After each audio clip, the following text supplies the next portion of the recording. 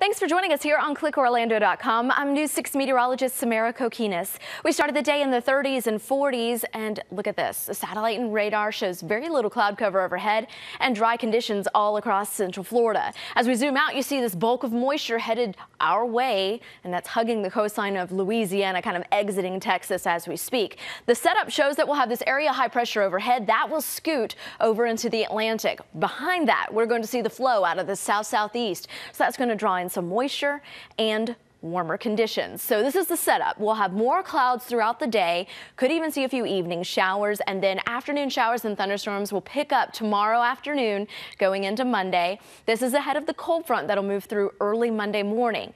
Behind that cold front, another cool down, so don't put away the jackets just yet. Still going to be on the cooler side. So let's take a look here at your hour-by-hour forecast through the clouds and rain. Notice that there's not much change until the afternoon. That's when the clouds really start to thicken up.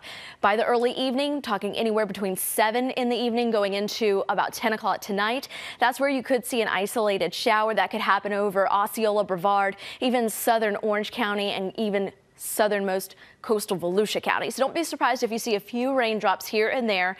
And then for the majority of the night, it's going to be a quiet one. It won't be as cold as it was last night. And to start the day tomorrow, it will be on the dry side with rain chances picking up. So here's a look at your rain coverage. We go from 20% tonight to 40% for tomorrow, picking that rain coverage up a little bit more on Monday, 50%. So just be ready for that. Now, if you are headed to the coast, I know there's lots of spring breakers and bikers in town. Don't worry, it's going to be a beautiful afternoon in the low 70s at the coast. However, although it will look enticing, don't get in the water. Rip current risks are very high out there. For you boaters, not too bad. Seas will be at 2 to 3 feet today with a moderate chop along the Intracoastal Waterway.